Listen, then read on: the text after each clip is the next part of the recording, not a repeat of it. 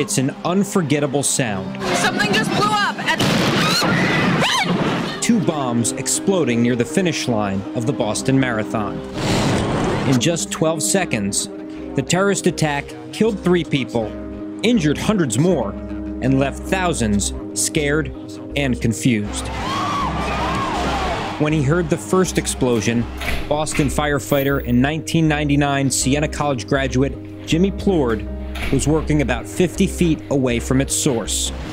He knew it sounded like a bomb and immediately started running to help. We didn't have to run far to see people coming at us with cuts and clothes ripped off and burned and all sorts of different things. Even Plourde, who worked for Boston EMS before becoming a firefighter almost 4 years ago, didn't anticipate how bad the scene was going to be.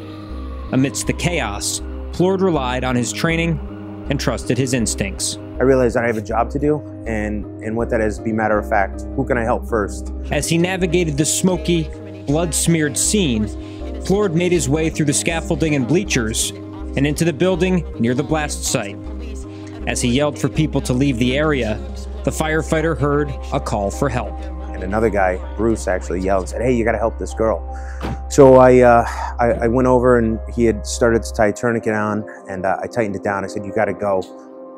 And I said, I'll take care of this girl. The image of Plourde carrying her to safety has become synonymous with the heroism and bravery exhibited by Boston's first responders in the aftermath of the attack. At first, that picture gave me a bit of anger, kind of dealing with the emotions of the day. But now, there's a sense of pride, knowing that I think I did my best that day, and I know everyone else that was out there did their best as well. Plourde says, along with the great work of firefighters and EMTs, the response of everyday people on the scene truly made Massachusetts' Patriots' Day holiday, which commemorates the opening battle of the Revolutionary War, live up to its name. They decided to take a stand to say, hey, you know what? I'm going to make a difference. I'm going to help save someone's life today. So in that regard, they became true patriots that day to help the fellow Americans. The girl in the picture is Victoria McGrath.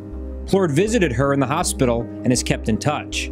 He says she's recovering and remains in good spirits. She could have lost her life that day, and I like to think that the efforts of not only myself but everybody who was involved helped save her life so she can go on and do great things. The potential for loss on that fateful day hits close to home for Plourde. His wife Michelle brought their 18-month-old daughter Kaylee down to the finish line to see her first Boston Marathon. They were sitting in front of the building where the first bomb would explode. Fortunately, they left in the nick of time. I got a text at 2:30 saying that they're hopping on the train. The bombs went off at 2:49. So 19 minutes could have changed my life forever. Plourde credits his family and fellow firefighters with helping him cope with the myriad of emotions that come along with working through such a traumatic event and being thrust into the national spotlight. He says hearing from his Siena College friends also gave him comfort. It was after the marathon. Getting hundreds and hundreds of calls from all sorts of yahoos all over. Everybody wants to be your friend. But it was the Siena guys that really that reached out and made a difference. Because they're genuine. They're friends. And I know I can count on them.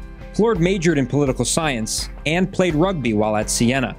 But he says the community support is what makes the college special. Plourde says one impromptu learning experience during a Siena event has stuck with him through his days working as a history teacher, for Boston EMS, and now as a firefighter. It all kind of ties back for me, something I learned at Siena. It's on my Facebook. I say it to I say it to kids, live your life to be greater than yourself. Father Kevin Mackin said that. Plourde believes that the former Siena College president's remarks are words to live by, and he hopes to someday pass them along to his children. You can go out in the world, you can make a lot of money, you can do a lot of different things, but at what point do you say, maybe this is enough? They need to give back and help somebody else out. And that's really going to be the measure of a man for me. While Plourde's profile has become more pronounced since this picture was published, his perspective hasn't changed. It remains the same as it's been since he took Father Mackin's message to heart. Plourde is back to work and waiting for the next call, or, as he sees it, the next opportunity to serve people in their time of need. Bad things are still going to happen. There's going to be fires, there's going to be death and destruction. When it happens, I hope I'm working and I hope I can be there to help.